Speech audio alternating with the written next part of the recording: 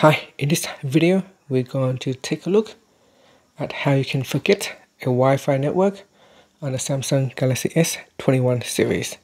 First, let's go back to your home screen by tapping on the home key at the bottom of the screen. And then swipe down at the top to open up your shortcuts panel or notification panel. Next, we're going to tap on the settings icon and then go down and tap on connections.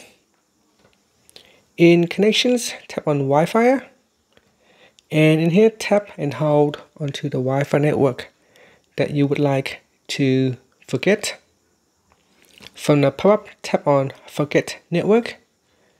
Now if you want to forget your current network, you need to tap on the settings icon, then tap on Forget, and then that's it.